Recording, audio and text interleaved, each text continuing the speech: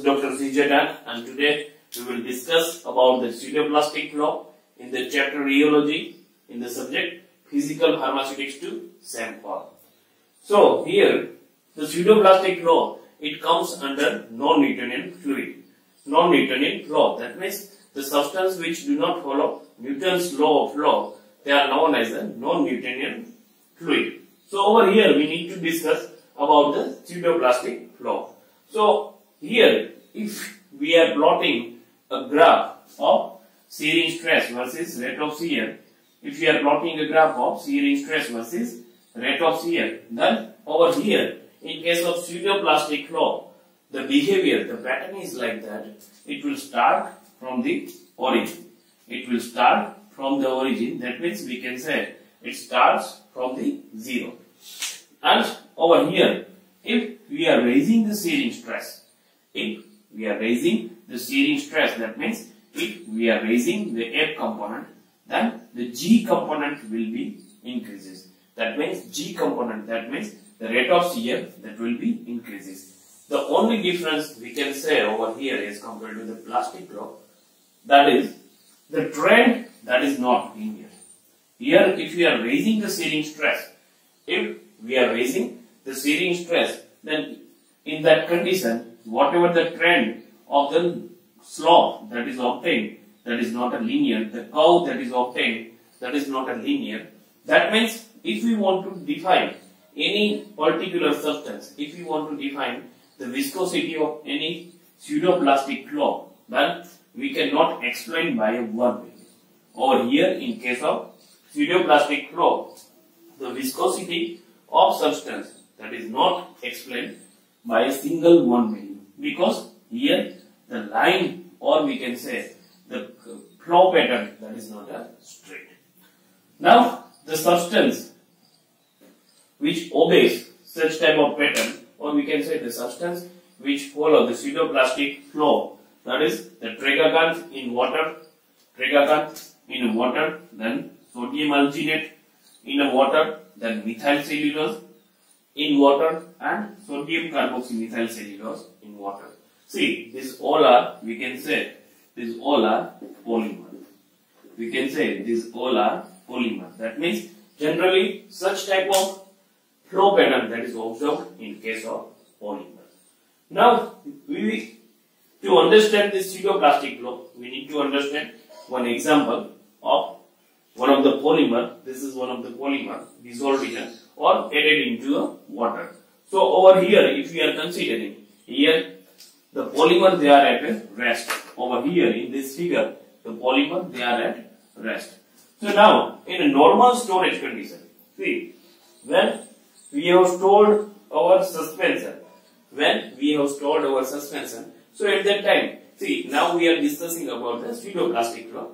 In case of pseudoplastic flow, there will be a random arrangement of the molecule. There is a random arrangement. That means the orientation, that is not confirmed. In which orientation they will be arranged, that is not confirmed. That means random arrangement will be there. And in this polymer, there will be the presence of water molecule. These are the water molecule. This is the presence of water molecule. And over here, the water molecule that is bound with the polymer. This water molecule, they are attached with the polymer substance. So this is the condition at rest. We have not applied any type of stress over here. Now, if we are applying stress, in this polymer, then all the molecules, the long axis in the direction of the force applied. That means all the molecules will be arranged in which the long axis, that means we are considering about this, that will be the longer part of the polymer that will be arranged in the force applied, in the direction of the force applied.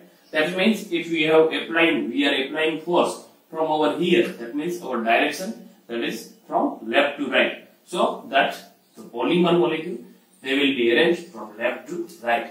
And one more thing we can say over here, the water that will be released. See, over here we can say the water molecule, these are the water molecule, they are released from the polymer. So one another thing we can say, it reduces the internal resistance of a material. Over here there is a presence of internal resistance, whereas when we are applying the stress, so at that condition, in this condition, the resistance of the material that will be released or it will be decreased, and the solvent molecule, that is the water, that will be released over here.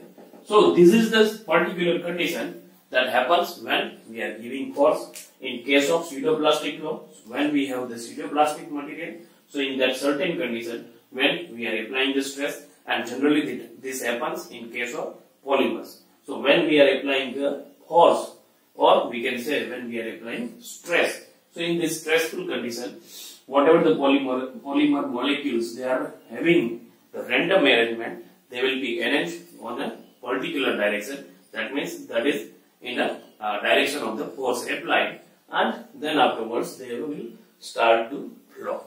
And here we can consider that the viscosity that cannot be explained by a one value.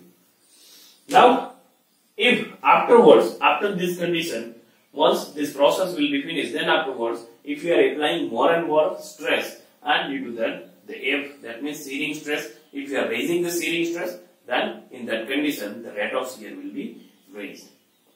Now, if we are considering about the equation or the formula of this, then F, that is equals to F raised to n, that is equals to eta dash into G, where n, that is the number given the exponent, given to the exponent, that is the number given to the exponent, and eta dash, that is the viscosity coefficient.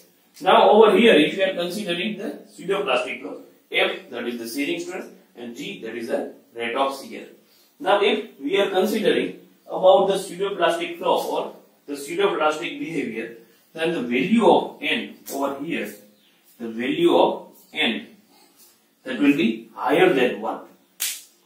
The value of n, that means the exponent that is given over here, that will be in case of pseudoplastic flow, always it will be higher than 1. If we are considering if when n is equals to 1, then we can say, we need to say that the flow pattern that is of Newtonian fluid. That means it will never be less than 1 or equal to 1 in case of pseudoplastic flow. And if the greater the value of n, that means if we are considering the value of n that is higher than 1, then we can say the greater will be the pseudoplastic behavior. If the value of n that is going to be increases, then the pseudoplastic behavior of the particular material that will be increased. So over here we have discussed about the pseudoplastic flow, the rheogram or the consistency curve of the pseudoplastic flow, then the characteristic of pseudoplastic flow, then the example about this, and what happened exactly when product that is in a storage condition and when we are applying stress to our product, and we have discussed about the formula or the equation about the pseudoplastic flow. Okay, thank you for watching this video.